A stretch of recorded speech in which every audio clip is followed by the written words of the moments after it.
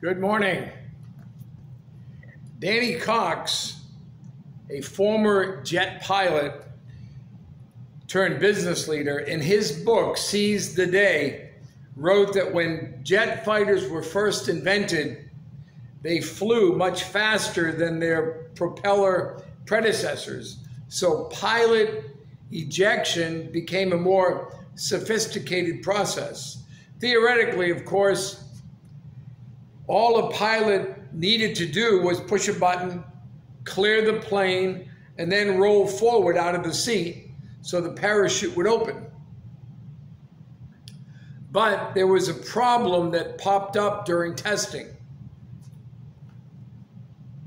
Some pilots, instead of letting go, would keep a grip on the seat. The parachute would remain trapped between the seat and the pilot's back. The engineers went back to the drawing board and came up with a solution. Cox recorded this. He said the new design called for a 2-inch webbed strap, one end attached to the front edge of the seat under the pilot, the other end attached to an electronic take-up reel behind the headrest. 2 seconds after ejection, the electronic take-up reel would immediately take up the slack and force the pilot forward out of his seat, thus freeing the parachute. Jet fighter pilots needed that device to launch them out of their chairs. The question for us as Christians, what will it take to launch us out of our chairs? Particularly in difficult times. In this series, Learning to Thrive, Handling Tough Times, we want to continue today in Nehemiah chapter 2, verses 11 down to verse 17. If you have your Bible with you, either in digital form or printed form, I encourage you to grab that now, because we're going to read that passage in Nehemiah chapter 2 in verse 11. So I came to Jerusalem, and I was there 3 days. Then I arose in the night, and a few men with me. I told no one what my God had put in my heart to do at Jerusalem, nor was there any animal with me except the one on which I rode. And I went out by night through the valley gate to the serpent wall and the refuse gate, and viewed the walls of Jerusalem, which were broken down, and its gates, which were burned with fire. Then I went on to the fountain gate and to the king's pool, but there was no room for the animal under me to pass. So I went up in the night by the valley and viewed the gate. And then I turned back and entered by the valley gate, and so returned. And the officials did not know where I had gone or what I had done. I had not yet told the Jews, the priests, the nobles, the officials, or the others who did the work. And then I said to them, you see the distress that we are in, how Jerusalem lies waste and the gates are burned with fire. Come and let us build the wall of Jerusalem, that we may no longer be a reproach. And I told them of the hand of my God, which had been good upon me, and also of the king's words that he had spoken to me. And so they said, let us rise and build. Then they set their hands to this good work. But when Sanballat the Horonite, Tobiah the Ammonite official, and Geshem the Arab heard of it, they laughed at us and despised us and said, what is this thing that you're doing? Will you rebel against the king? So I answered them, and I said to them, the God of heaven himself will prosper us. Therefore, we his servants will arise and build, but you have no heritage or right or memorial in Jerusalem. From this passage, I want us to consider 4 priorities. 4 priorities for responding to the circumstances of tough times. First, assess the situation. If you're going to thrive in tough times, you must look honestly at your situation. A financial planner will help a person by exploring every expense, every debt, and every source of income. A career coach will review where a client is before recommending a career change. A relationship counselor will make an accurate assessment of problems before improvement advice can be made. There was a company that held an inter-office softball game every year between the marketing department and the support staff. Usually the marketing department won, but one year the support staff beat them and beat them badly. The marketing department took a lot of heat for losing the annual game. In response, someone in marketing decided to spin the results and published a news report on the company's bulletin board. And this is what it said. The marketing department is pleased to announce that we earned 2nd place in the recent softball season after losing only 1 game all year. The support department, however, had a rough season, winning only 1 game.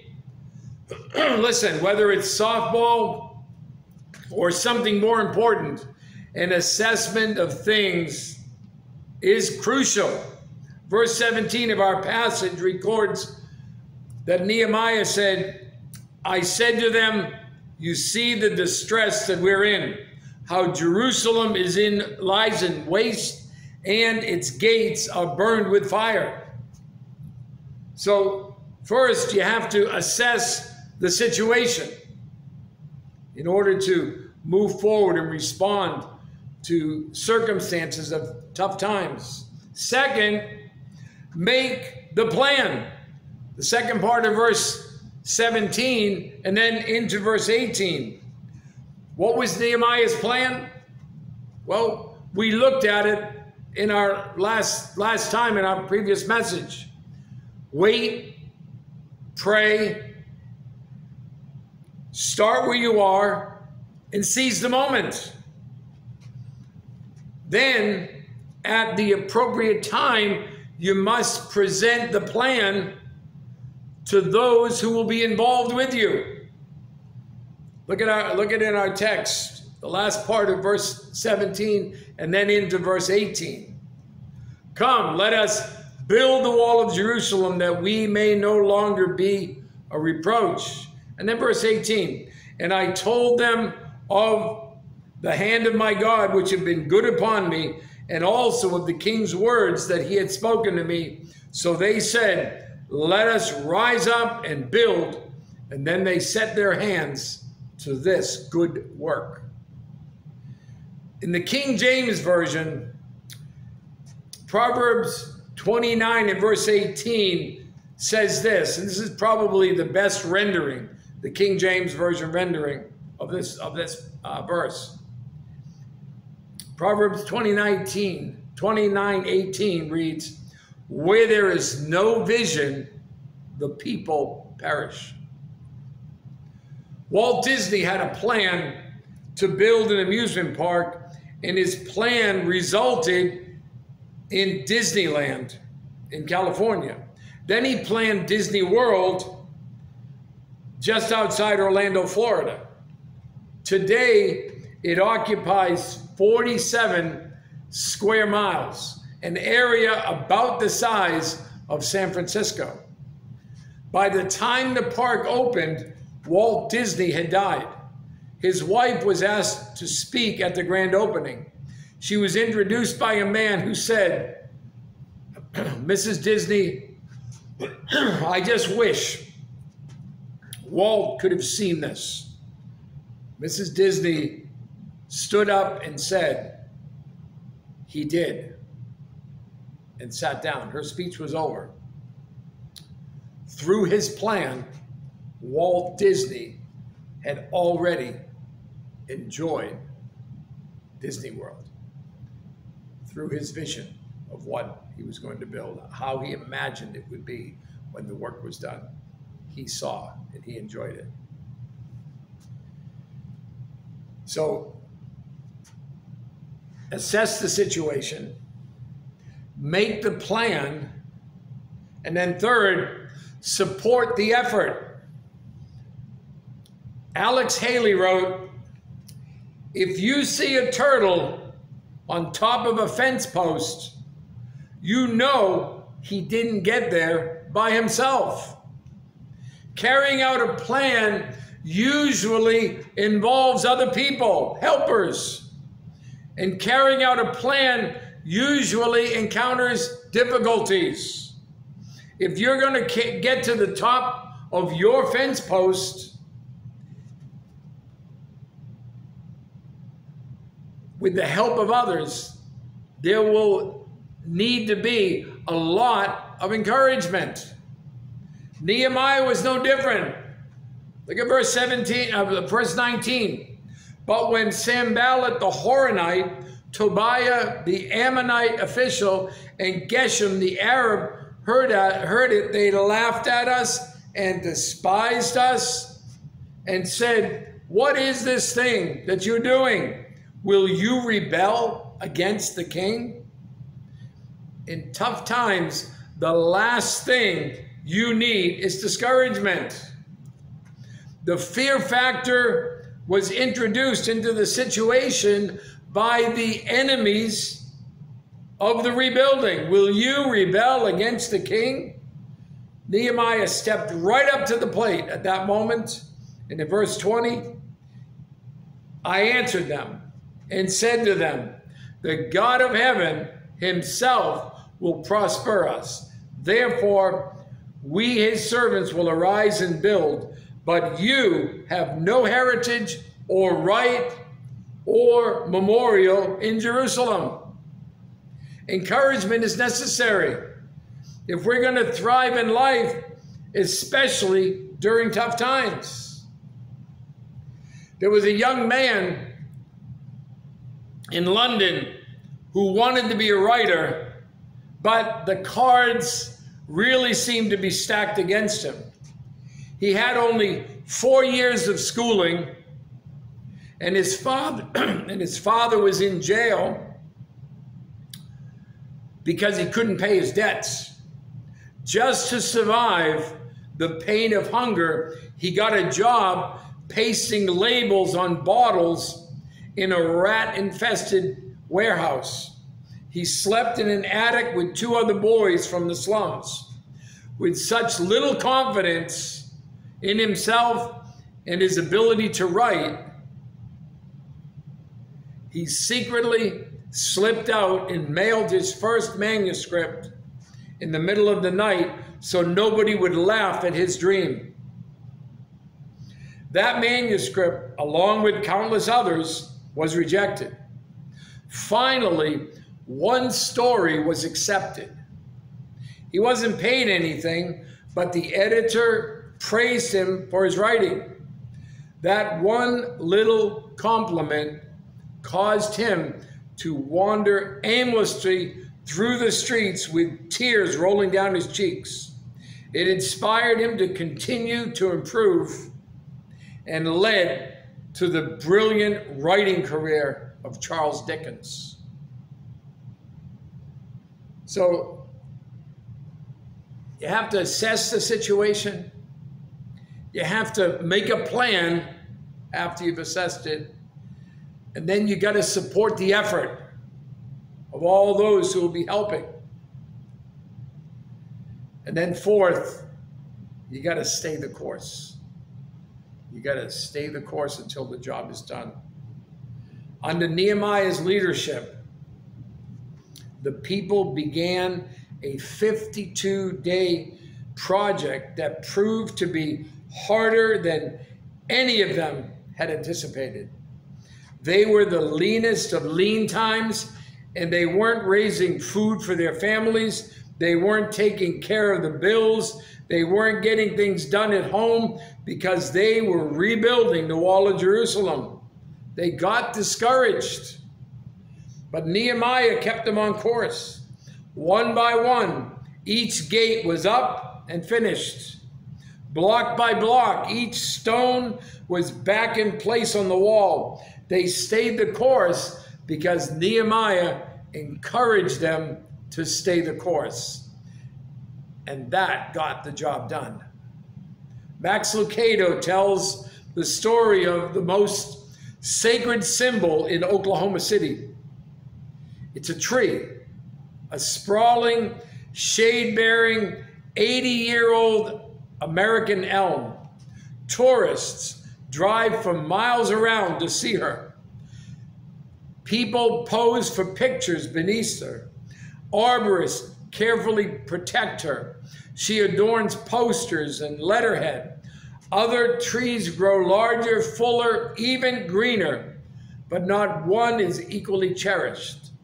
The city treasures the tree not because of her appearance, but her endurance.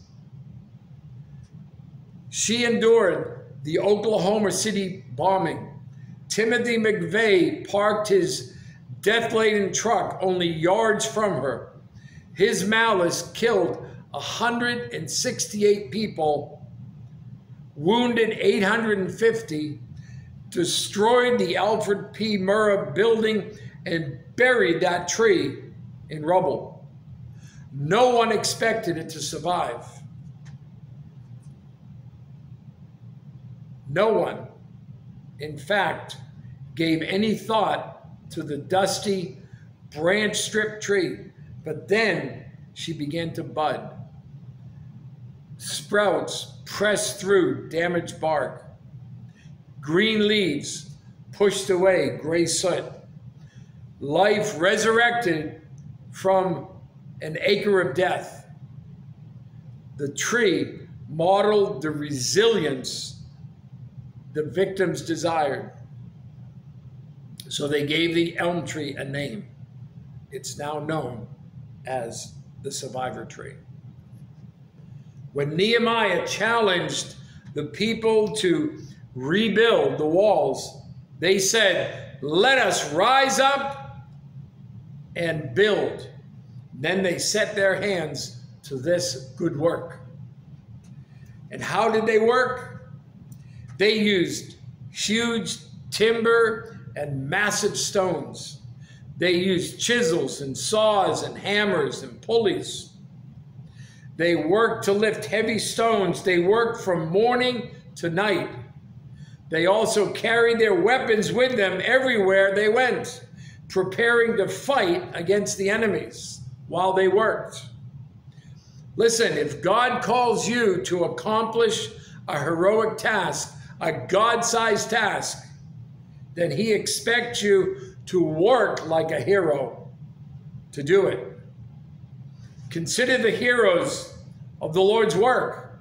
Noah had to build an ark, and it took many, many years to complete it, like around 100 years, 100 plus years. Moses had to deal with stress levels that would have killed most men. Abraham had to walk across entire nations, encouraged only by a dream, a promise of a future blessing. David had to battle as a warrior and struggle daily for years before arriving at the throne room of Israel in Jerusalem. Jesus had to labor in Joseph's carpentry shop as he prepared for his earthly ministry and his redemptive work on the cross of Calvary. Nehemiah is a book drenched with the sweat of hard work.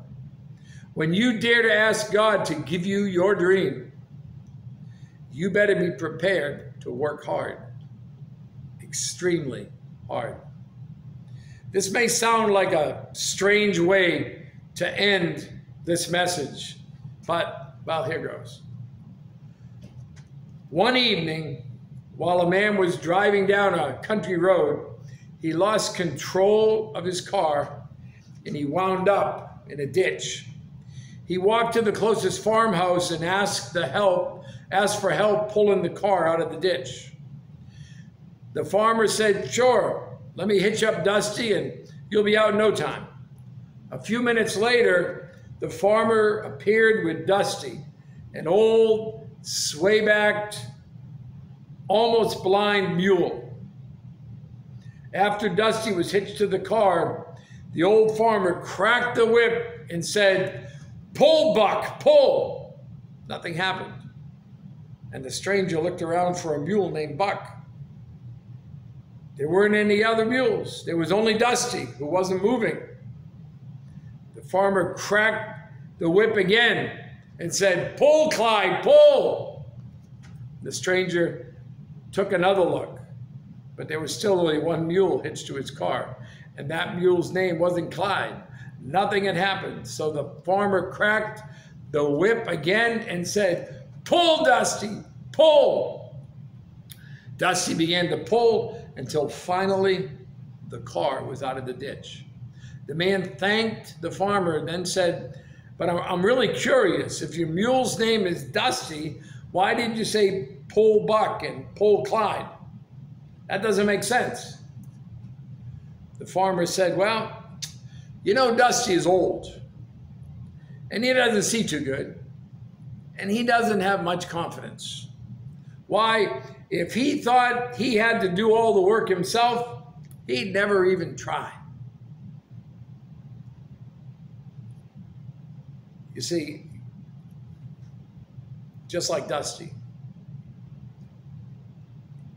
in tough times, you don't have to handle those times by yourself either.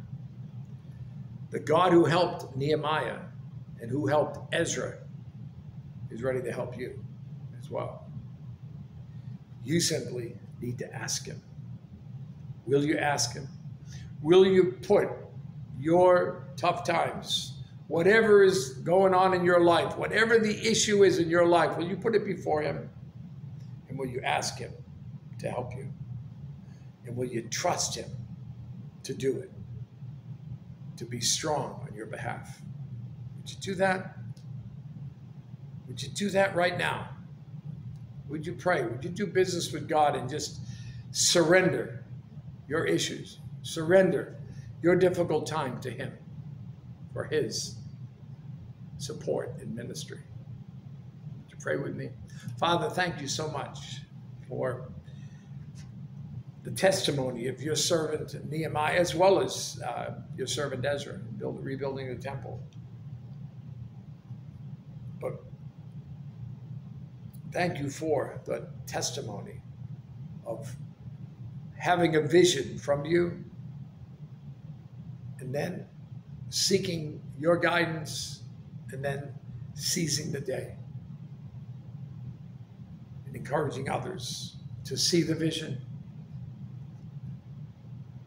and to work, to be encouraged in a great work.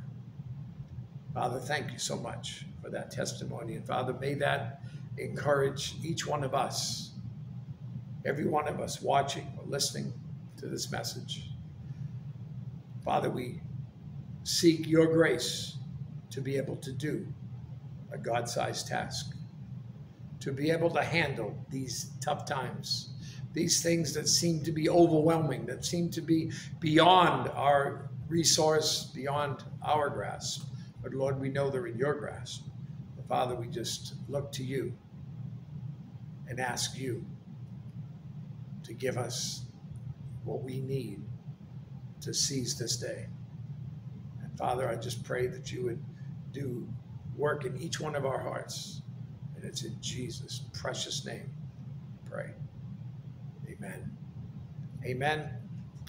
You give that a whole lot of thought, and you have a great day.